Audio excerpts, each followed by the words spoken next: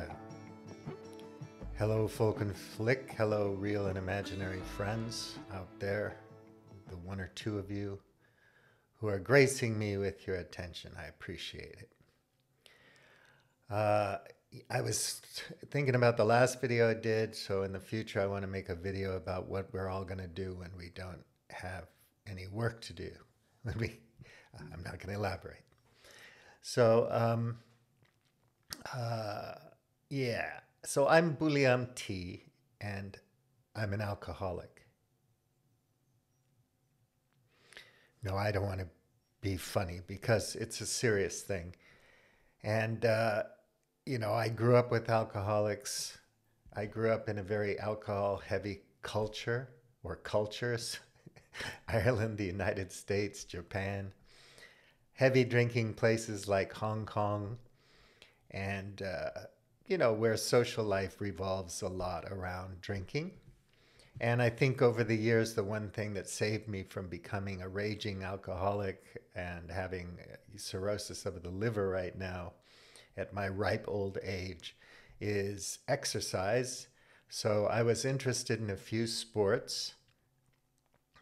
When I was younger, I did all kinds of sports. And then gradually that turned into cycling, and I did Aikido for a while and different martial arts stuff, but I wasn't ever, competitive or anything. In Japan, I did Aikido because that's what people do. Gaijin go there and then they study karate or Kyudo or Yabusame or, one of these martial arts or different Japanesey things like the tea ceremony or whatever. So I did a few of those things. I was in Kamakura for a while, so I was interested in Kyudo and Yabusame. And Yabusame is archery off of horseback. No.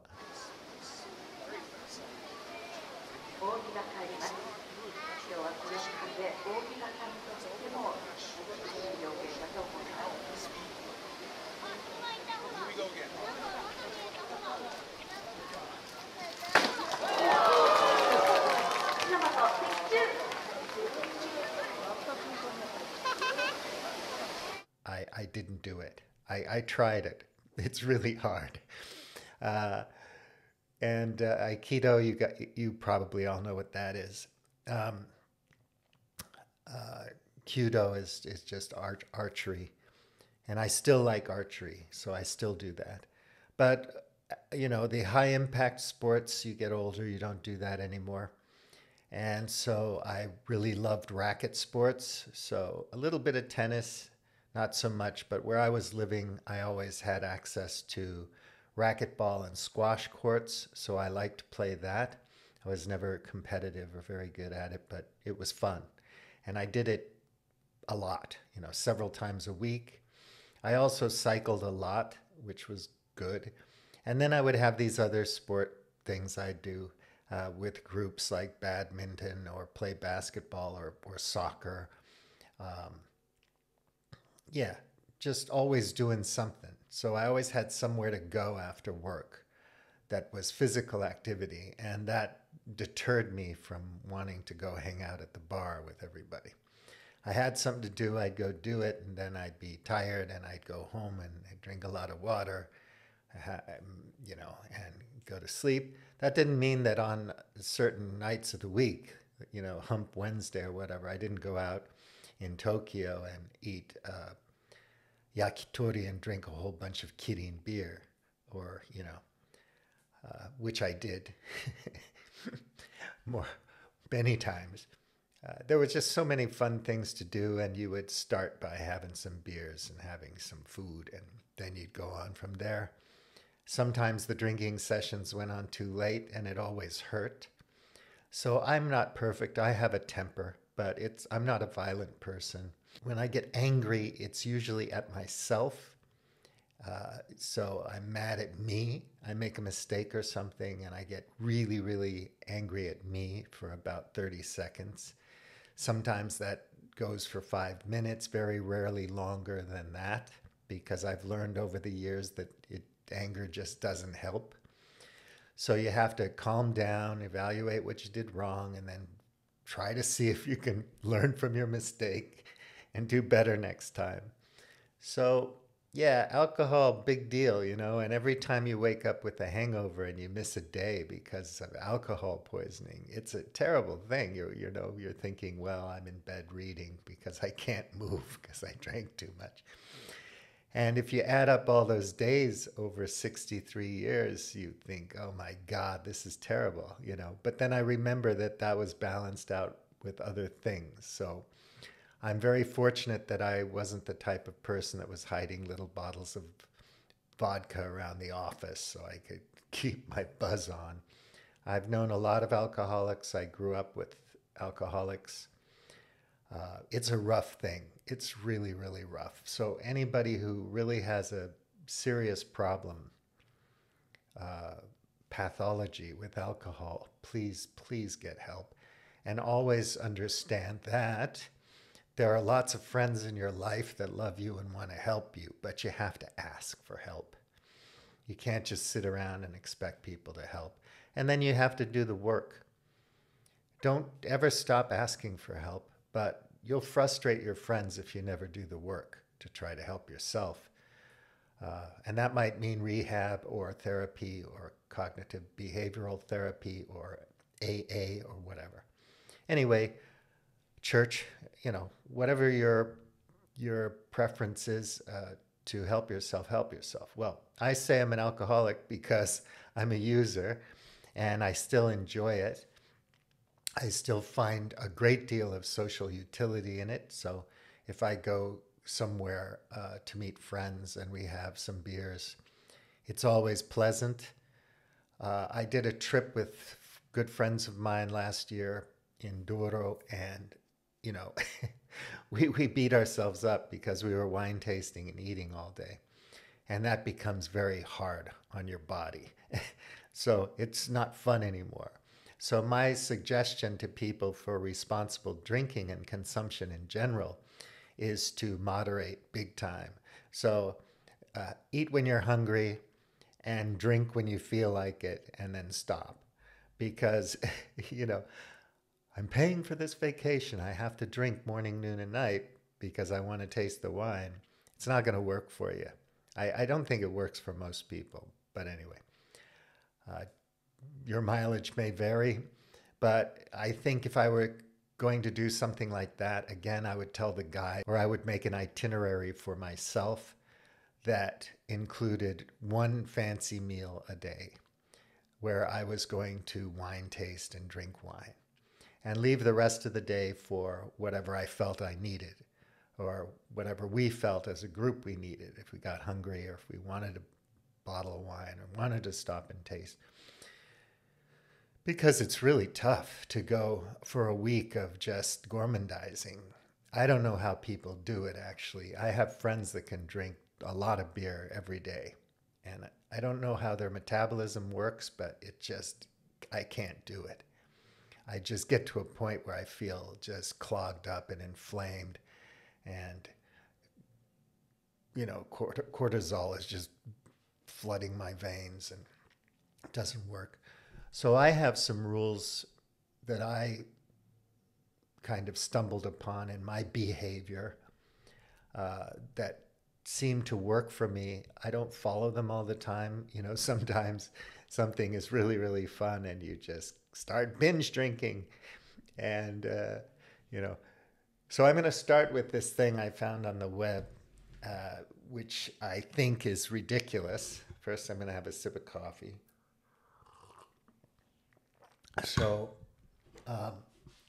you know, I would never follow this for for my reasons. But anyway, let me tell you what they say. Stay with the same group of friends the entire time drinking. As a rule, that's probably a good thing because it's safe. You have people you know watching your back. So I would definitely agree with that one, especially if you go out in unfamiliar territory. But for me in Japan and for my friends, any one of us could wander off at any time. People would say, "Where did he go?" I mean, never mind, he'll show up somewhere. He's a big boy, blah, blah, blah. Yeah, you just find something interesting, or you want to go to a pub that has different music, and We didn't always, operate as a unit when we were out drinking. With colleagues, that was different. That was more obligatory. And obligation is a big thing in Japan. In Ireland, too, you go to the pub with friends, you leave with friends. Um, you don't wander off. I'm talking about urban drinking, Hong Kong, stuff like that. So use designated drivers, definitely. One thing that helped me drinking in Tokyo was I rode my bicycle everywhere. So if I wasn't too impaired to ride my bicycle, I had some drinks, but I wasn't completely, wrecked. I could still ride responsibly. I'd ride home and I'd burn off most of the sugars and the alcohol by the time I got home.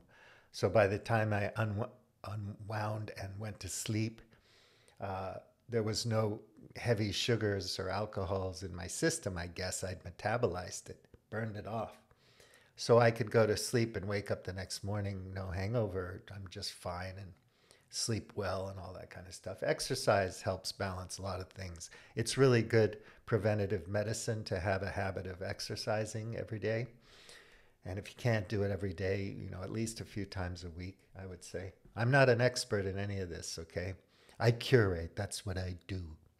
But, I do post health stuff and exercise stuff at Globe Hackers Facebook page. And, if a lot of things there annoy you, don't worry about it. Just scroll through because I post a variety of things and you don't have to read them all. You can cherry pick. But, it, we all know where information is. My curation is no big deal, but I do it. I can't help it. I'm an addict. I'm a curaholic, curationaholic. So anyway, eat before and during drinking. I would definitely say that's a good thing to do. In my culture in the olden days, you wanted to be drunk before you ate because, you needed your attitude adjustment before you even socialized. So, you're going to have some alcohol before you even meet somebody. Uh, I also didn't need to do that. I remember a girl I went out with in Japan when I was young, and we went to a disco, and I hadn't had anything to drink, and I was dancing and having a good time. And she said, Stevenson, you haven't drank anything, and you 楽しんでる. びっくりします. I'm very surprised you're able to have so much fun without being drunk. Yeah, there's a culture there where you drink a lot, and they people who can't handle their alcohol even practice drinking so they can handle their alcohol. Brutal, brutal. Eat before and during drinking. Yeah, it's good. Have your yakitori, have your snack, have something in your stomach, your cheese board, some fruits. Well, fruits is sugar, but something to kind of, absorb that. I don't know the reasons for it. You can go to Dr. Peter Attia, and he'll probably have a guest on that tells you exactly why that's scientifically true. There's plenty of resources. Determine in advance not to exceed a set number of drinks. Now, this is where I say bullshit, because I think there are a lot of people who can do that. They were the kids that could not eat the marshmallow, and wait for the reward, But a lot of us aren't like that. So what we're going to do is have 5 drinks and forgot we had 5 drinks and have 5 more drinks. And by the time we've had 5 more drinks, we're going to be so drunk we're not counting. So forget about that one. I think I have a better approach to this. So for me anyway. So anyway, I'll tell you that later. Keep track of how many drinks are being consumed. Again, that's really hard, isn't it? I mean, and people, when I was in Hong Kong and you go out with European friends and they start buying bottles of wine, then everybody at the table has to buy a bottle of wine. So if you have 12 people at the table, there's 12 bottles of wine. 2 or 3 people don't drink much. So the wine goes where it goes, which is to me. So I'm not counting. I'm not keeping track. It's just there. Like those free flow, all you can eat, all you can drink buffets at 5-star hotels. dangerous, my friend. It's like, let's do the champagne, let's do the reds, let's do the whites, let's do the grappa. Of course, all of this can be really fun and can bring you closer to your friends, which is the utility of it, right? And it's been around forever, as you know, alcohol. Avoid drinking games. I think that's one I can agree with. I've never been much on drinking games like Pong or something, beer pong. I don't do that. I'm not one who, like, every time the guy says Trump's a Nazi, take a shot or something like that. It's kind of not my thing. I have no problem, gaming my drinking all by my lonesome.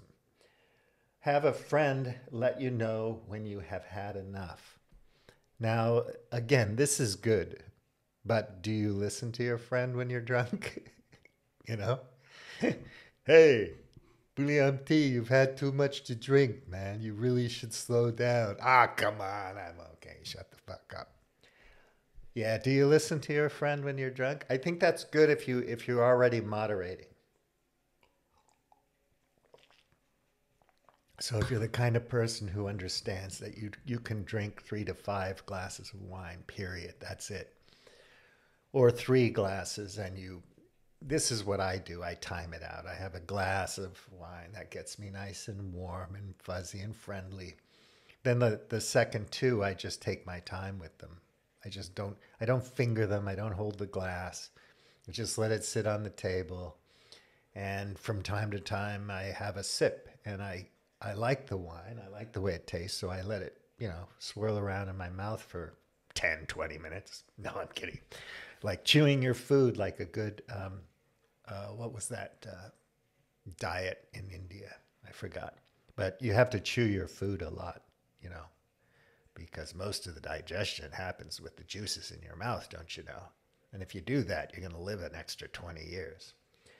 So anyway, alternate non-alcoholic with alcoholic beverages. This one is a 2 thumbs up for me, because if you're going to do that 3 to 5 glasses of wine and you're in a party that you think, I'm going to be hanging out here for a few hours with these people. This is fun. Definitely, have a couple of glasses of wine to get warm and fuzzy and happy. And then between those two and the third one, just wait an hour, just don't drink. Have some soda water. I love, soda water. Here there's really good mineral water, sparkling mineral water, and I love it. It's great stuff. And I can drink a lot of that, and since I love to drink, I just pound those for an hour. And it works. It works. Then you can have another 2 glasses over time, and it all winds up being real comfortable. Pace drinks to 1 or fewer per hour. Yeah. I mean, that will work if you moderate, if you do the other thing we just talked about, in my opinion. But if you're going to just drink for effect that first half hour, you're not counting after that. So that all just goes way out the window. So let me have a sip of coffee.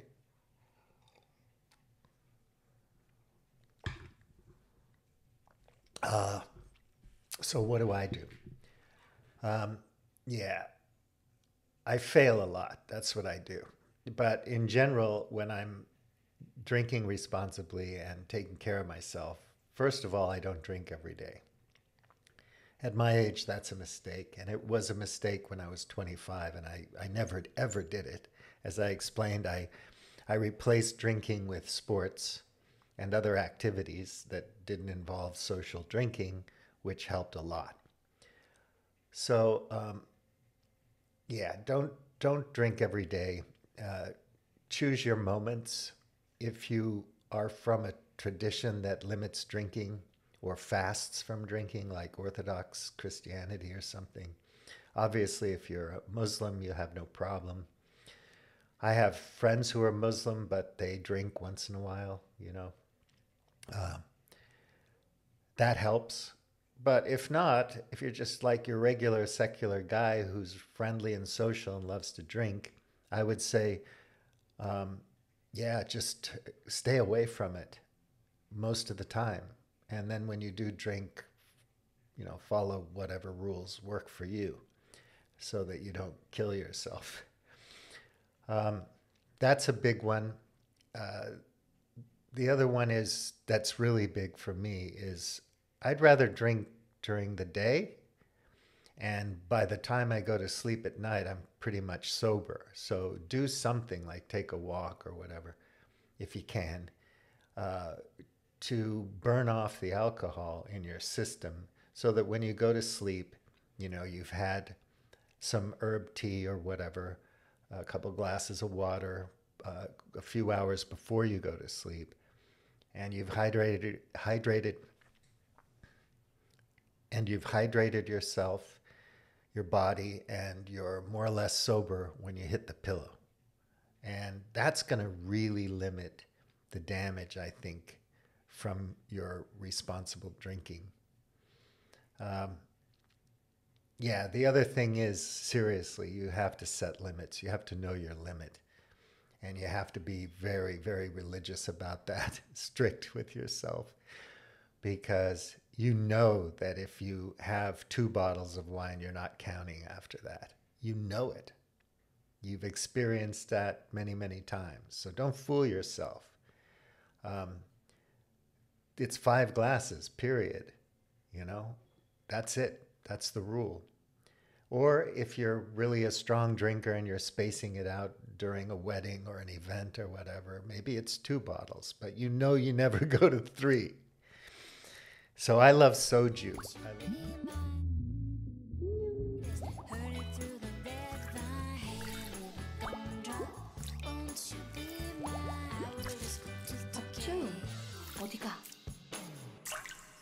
I love Korean food and I love soju. And soju is a very strong alcohol. I think it's made with potatoes and rice sometimes, but it's kind of like a very fragrant, very tasty kind of Korean vodka, but it's not as strong. I think it's 19%, anywhere from 13 to 20% by volume. And so it's very strong, but it goes really, really well with Korean barbecue. And I love that stuff. And you can have a small 6-ounce bottle, or I don't know, yeah, a small bottle of shochu, or soju, sorry. Shochu is Japanese. That's good too. But a small bottle of that will get you lit up. And the second one, you're drunk, okay? And the third one, you're finished. I mean, you're blind. And I'm a strong drinker, okay? I'm not telling you can't do better, but it's strong stuff. I think most people can have a small bottle of that with their Korean barbecue. But in Korea, when I was there, they can drink a lot of that, and so can I. And it can be very, very, very dangerous. That's blackout territory. So if you've experienced that, you know it, just don't do it. You just have to let yourself know that it's not going to happen.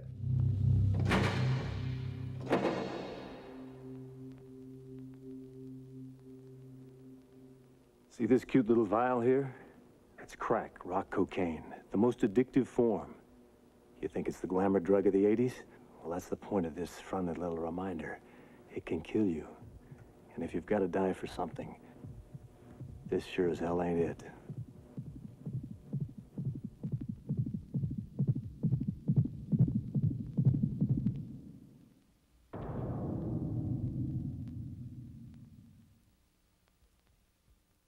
In the next few months, the motion picture industry and theater owners will be bringing you a series of messages like the one you just saw. I don't think anybody will miss the point. The thrill can kill. The drug dealers need to know that we want them out of our schools, neighborhoods, and our lives. And the only way to do that is to take the customers away from the product. Say no to drugs and say yes to life. Of course, your local drug pusher may tell you a little something different about these drugs, and who you believe is up to you. But then again, if you go ahead and try them, at least it won't be out of ignorance, just stupidity. What would I do if someone offered me these drugs? I'd tell them to take a hike. I'm not going to have that third bottle of soju.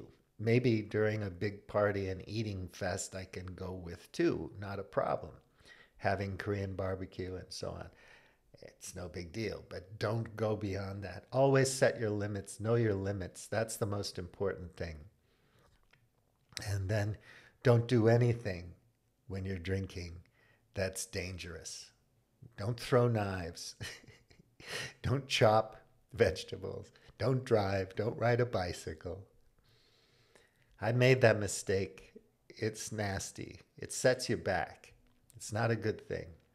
I was riding my bicycle. I crashed about a yard from the front door because I was drunk.